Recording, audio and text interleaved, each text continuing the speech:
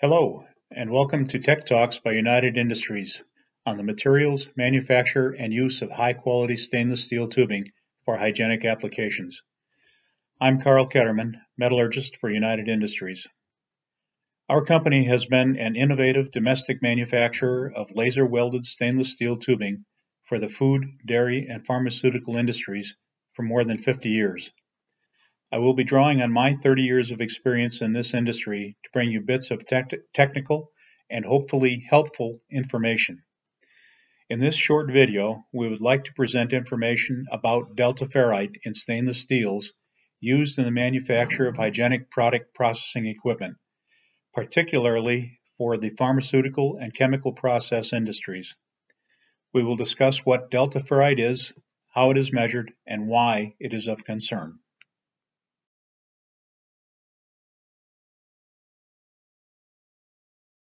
Stainless steels are iron-based alloys that have enhanced corrosion resistance properties in many environments. The primary element that provides this stainless property is chromium. A minimum of 11% by weight chromium must be present to allow the steel to form its protective passive surface layer.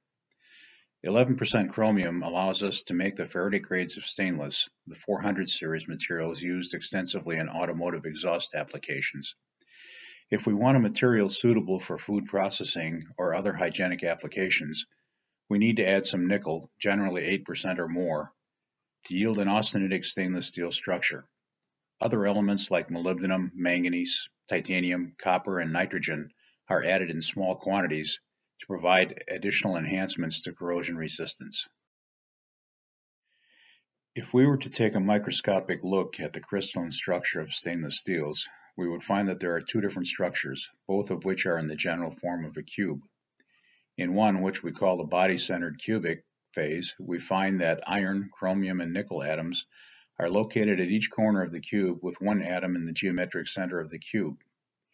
Additional alloying elements are squeezed in between these 5 atoms. This is the structure of ferrite and the building block of ferritic stainless steels, and steels including carbon steels. This form of iron is known by metallurgists as either the alpha or the delta form of ferrite, depending on the temperature. As the temperature changes either up or down, the form will also change, depending on the rate of temperature change. In the second structure, we would similarly find iron, chromium, and nickel at the corners, but instead of one atom in the geometric center of the cube, we have an atom located in the center of each of the 6 faces of the cube. This is a face-centered cubic structure and is the form of austenite, the building block for the 300 series stainless steels used in hygienic applications. Either or both structures, ferrite and austenite, can exist in a given steel having an austenitic chemical composition at different temperatures. In the austenitic steels, the 300 series, a phase transformation occurs at temperature of about 1400 degrees C.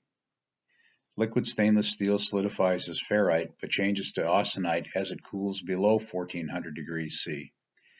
It then maintains this structure down to cryogenic temperatures. Specific amounts of carbon, nickel, manganese, and nitrogen are added to the alloy to ensure the formation of austenite. Chromium, silicon, and molybdenum, however, tend to increase the tendency to form ferrite. So in real life, when we examine an autogenous weld, that is one made without the addition of filler metal, there is generally a small amount of ferrite that does not convert to austenite and is still present at room temperature. It is present as delta ferrite. It is trapped in the austenite matrix as the weld tends to solidify and cool very quickly, not allowing time for the transformation to be completed 100%. How much delta ferrite is present is a function of the relative contents of chromium, silicon, molybdenum, carbon, nickel, manganese, and nitrogen, as well as the rate of cooling. The steeper the slope of the cooling curve, the higher the delta ferrite content. Like most things in life, the presence of ferrite in a weldment has some good value and some not so good value. On the good side, ferrite will tend to absorb undesirable contaminants like sulfur that promote hot cracking during solidification. Some sulfur is good for ensuring full penetration, while too much can result in increased fluidity of the weld puddle during solidification, resulting in cracks as the mushy metal contracts with decreasing temperature. The Welding Research Council recommends that a chemical composition that will result in a calculated ferrite content of 3 to 5% be used to optimize the balance between penetration and hot cracking. On the negative side, delta ferrite is partially responsible for alloy segregation, meaning that there is not a homogeneous distribution of the elements that provide good corrosion resistance properties. Chromium, carbon, molybdenum, and to a lesser extent nickel are absorbed by delta ferrite and are not available to help form the passive layer that protects stainless steel from corrosive attack. This diminished corrosion resistance is particularly noticeable in surface environments of low pH or acidic halide compounds. Usually those are chlorides, and they may be found in such solutions as CIP or SIP solutions, or in process chemistries or buffers used in the pharmaceutical and food processing industries. To help us predict what the as-solidified delta ferrite content will be in a weld of given chemical composition, researchers have developed an attribute called a ferrite number.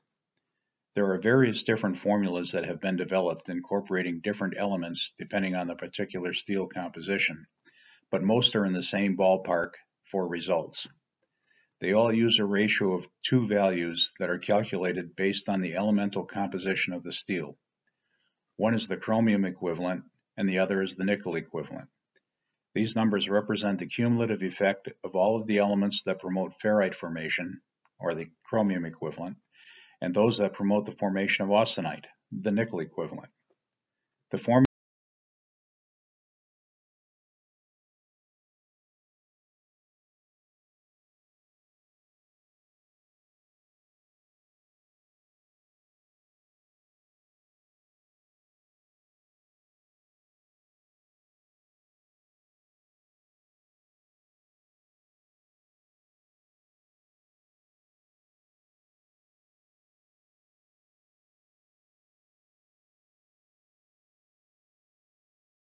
We must be careful in applying these ferrite numbers to real-life situations, though, because they are only applicable to the as-solidified condition, as in the as-cast or the as-welded conditions, and they are only estimates.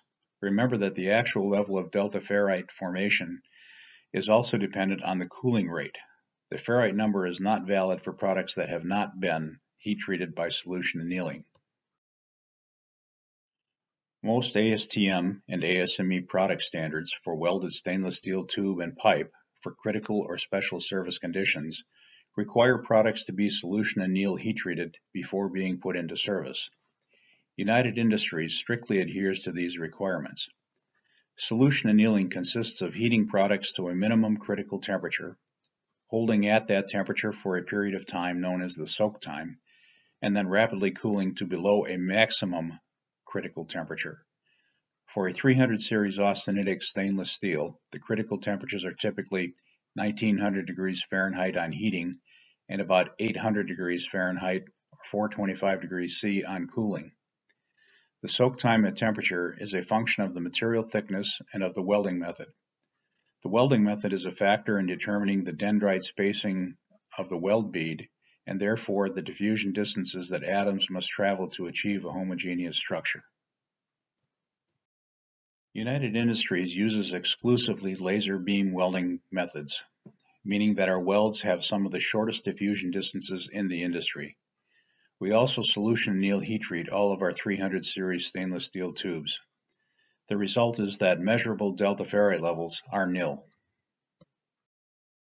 Here we have a comparison of some industry standard composition requirements for 360L type materials. 2 of them are comparable European compositions. The DIN 1.4435 composition was developed with slightly higher molybdenum content to improve pitting corrosion resistance. The BN2 or Basel Norm 2 was developed by a Swiss chemical processing company for a very specific application that required no delta ferrite in the field construction welds that were not able to be solution anneal heat treated. The ferrite numbers calculated for BN2 are not directly equivalent to the WRC numbers that we looked at earlier, or any of the other more commonly used formulas. So it is important that when reporting or specifying a Ferrite number, the calculation method also be identified. We can see here that knowing the specified nominal composition is not very helpful in determining a material's predicted Ferrite number.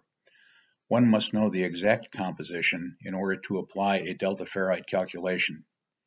The boxes indicate the composition limits that are possible for two different specification limits, and we can see that the Ferrite number can change dramatically based on the actual composition.